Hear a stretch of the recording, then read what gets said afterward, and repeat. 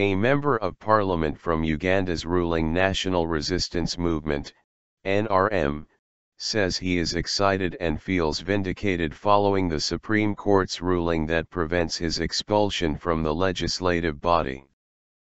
Theodore Ssekikubo and 3 other members of parliament were expelled from the NRM after they were accused of being rebels and undermining the party by refusing to follow instructions from the party. The NRM contends that the continued stay of the rebel lawmakers in parliament contravened the constitution, since they don't belong to the party anymore following their expulsion. Lawmakers Ssekikubo, Wilfred Niwagaba, Mohammed Nsereko, and Barnabas Tinkasiimire appealed the Constitutional Court's ruling, which backed the NRM's position that the expelled parliamentarians should vacate their seats in the lawmaking body since they do not represent the party anymore. The Constitutional Court then ordered the rebel parliamentarians out of parliament and declared their seats vacant.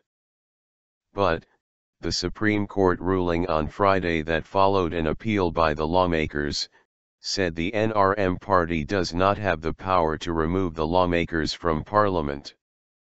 Local media quoted justices of the Supreme Court as saying political parties cannot subvert the will of the people. Ssekikubo says the Supreme Court's ruling frees parliamentarians from being bullied or facing retribution if they fail to abide or challenge the dictates of their parties.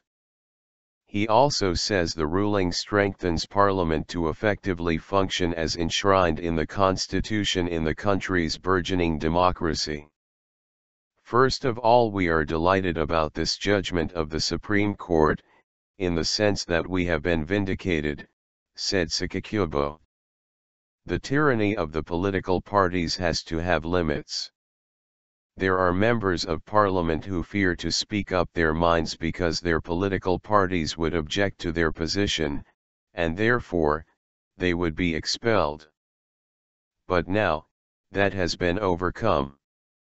It therefore, remains open for members of parliament to speak up their minds on matters of national importance to defend the rights and interests of their people without fear or favor of being victimized. The freedom has been rather restored to the institution of parliament, said Ssekikubo. There is nothing rebellious about members of parliament, a member of parliament, out to speak up his or her own mind freely without fear or favor.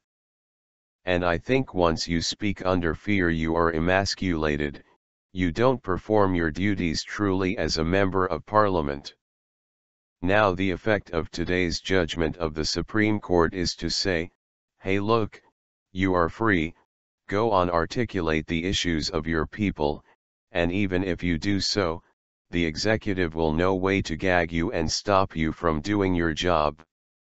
He says he will continue to caucus with the ruling party after President Yoweri Museveni, head of the NRM, recently invited the expelled lawmakers back to the party after admitting publicly that the group made a mistake in its decision against the parliamentarians.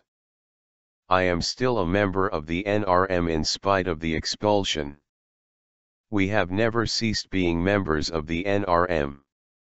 And recently when the president asked us back to the NRM, we gladly did so, said Ssekikubo.